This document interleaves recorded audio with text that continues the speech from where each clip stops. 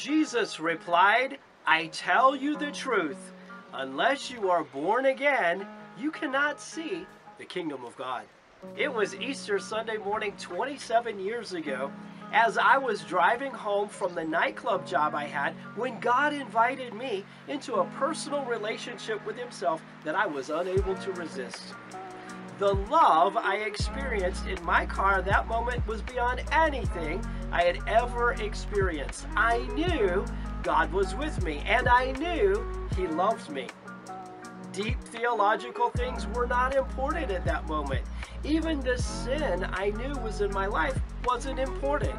The only thing that mattered was saying yes to God as He invited me by faith to trust Him for eternal salvation. I had no idea anything would or could change. I had no idea what God had planned for my future. I did know, however, God was with me and asking me to trust Him. So I did. When Jesus told Nicodemus he had to be born again to participate in the kingdom of God, Nicodemus had no idea what Jesus meant. But doesn't Easter teach us a lot about this born-again concept? Without the resurrection of the dead, none of us could ever get to heaven. We would be just like the souls Jesus led free between Friday's crucifixion and Sunday's resurrection. But because of the resurrection, we not only have the hope of eternal life after we die, but we have the joy of new life every day.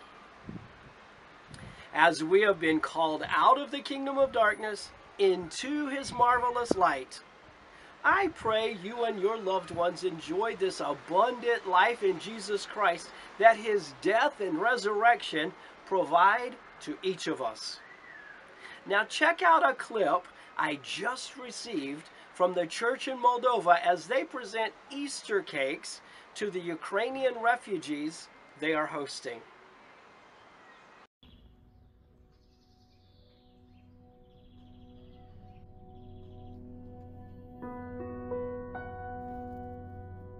Suntem aici cu voluntarii la biserică, am venit la refugiați, am venit cozonați să ducem bucurii și să îi spunem pe Domnul Iisus Hristos, care este viu și care este speranța noastră a tuturor. Vă salutăm de aici, de la Moldova.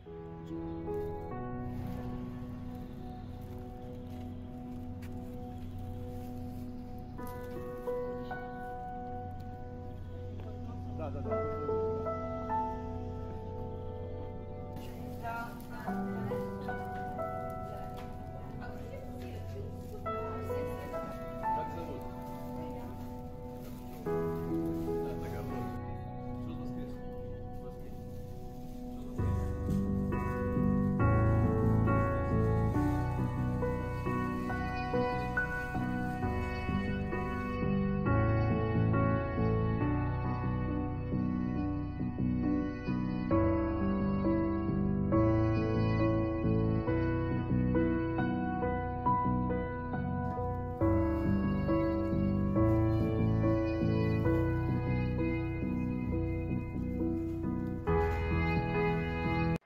Rome Baptist Church Men's Retreat will be May 12th through 14th, and I have the honor to be part of the planning committee and a speaker. The theme is The Journey, and our sessions will be focused on where we are individually and our journey with Christ. Please pray God will use this time to minister to everyone who attends. Now check out some shots from our last men's retreat.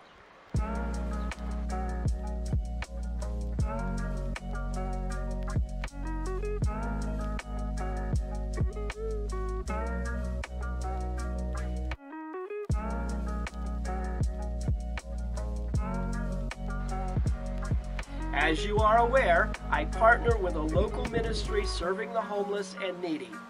Weekly, we provide food, clothing, and blankets at the train station in the city center, and monthly, we provide families with groceries.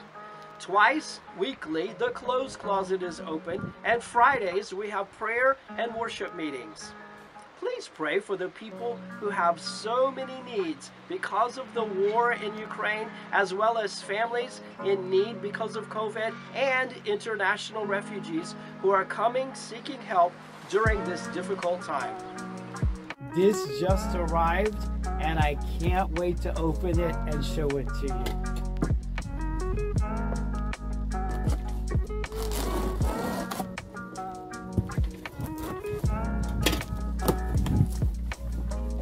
Oh, wow.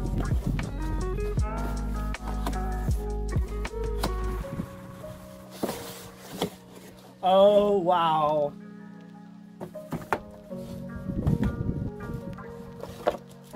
This is a dream and an answer to prayer.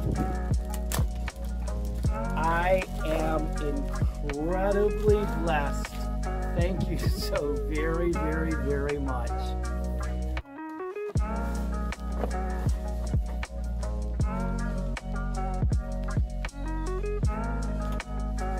I'm going to have a lot of fun setting this up and getting it ready to use in service to the kingdom of God. Thank you again, sincerely. Thank you very, very much for your generosity. Here are 3 very convenient ways to support the work God is doing through Mission Roma. Online at missionroma.com. From your bank with QuickPay with Zelle, just use the email address missionroma@live.com.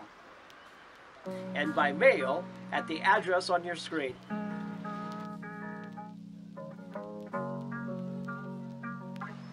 God bless you.